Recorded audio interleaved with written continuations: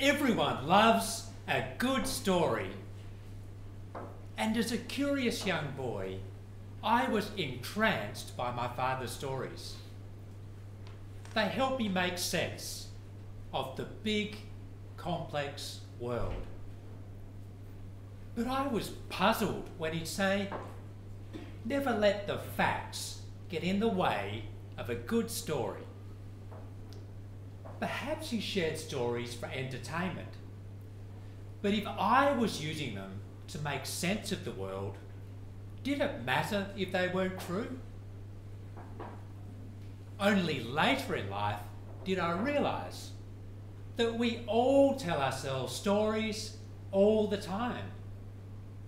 Stories about other people, stories about the world, and stories about ourselves. And these stories, I would find, are all in the mind. Many years ago, I was receiving feedback from a manager called Thomas. Thomas leaned forward, looked me in the eye, lowered his voice and said, "The truth is, you're a bit weird." When someone asks you a question, there's this awkward pause before you respond. I was shocked, but grateful to Thomas for sharing his frank feedback with me. I did, however, know a few things about myself from a lifetime of experience. By the age of 4, I had developed a serious stutter. My mother took me to a speech therapist who taught me to slow down and think before I spoke. My speech improved and became one less way that I felt different to other kids. Slowing down and thinking before speaking became such a habit that I'd forgotten that I did it, right until Thomas shared the story that he told himself about me. The story that I was a bit weird. How often do we tell ourselves stories about other people when we don't really know the facts? Stories, you'll find, that are all in the mind. We also use stories to explain the world around us.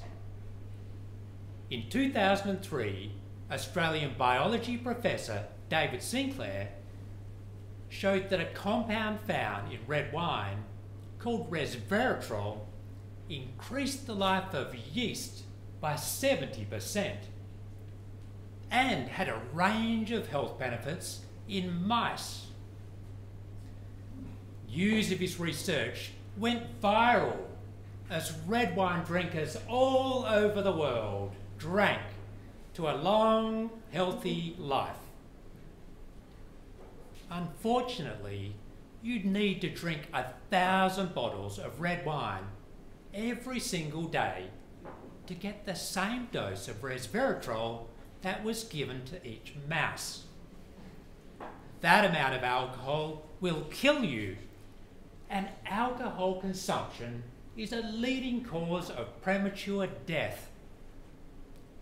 But now, I'm letting the facts get in the way of a good story. And this story, you'll find, it's all in the mind. The most powerful stories we tell are stories about ourselves. They define our narrative identity, our own personal myth. When we want someone to know who we are, we share our story with them. And when we want to know who we are, we tell ourselves a story. If you grew up without feeling valued, then you may tell yourself the story that you're never good enough. If you grew up without feeling seen and heard, then you may tell yourself the story that your thoughts and feelings aren't important. And if you grew up without feeling loved, then you may tell yourself the story that you're not worthy of love. Your story, you'll find, it's all in the mind. In other words, once you understand your story, then you have the power to change it. We all have our own unique stories, but there are two common types of stories. First is the transformative story, or hero's journey. The hero overcomes major challenges and is transformed by the experience. People with this story feel more in control, experience growth, and contribute more to society. The other type of story is the victim story. The victim suffers misfortune through no personal fault and has no transformation experience. People with this story feel more anxious and depressed. The fascinating thing about these two stories is that they can be based on the same facts. In other words, these stories, you'll find, are all in the mind.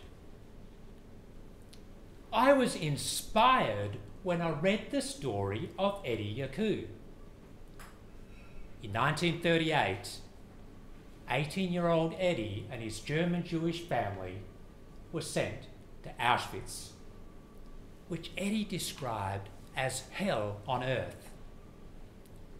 Eddie's family was executed, but Eddie survived because his mechanical engineering skills were useful.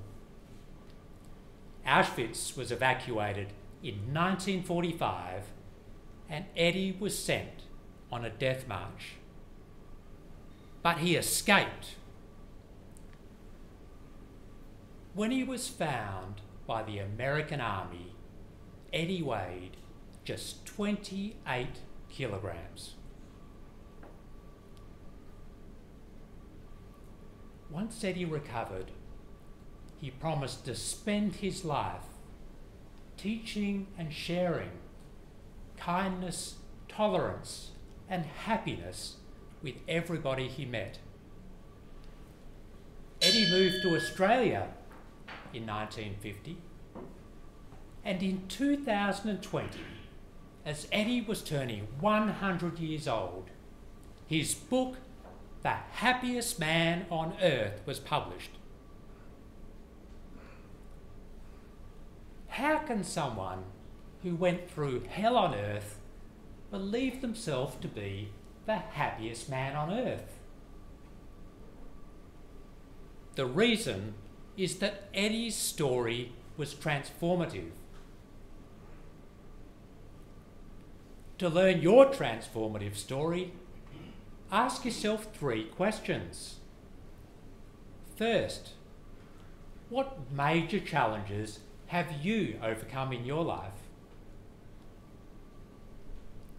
Second, what have you learnt as a result of overcoming those challenges?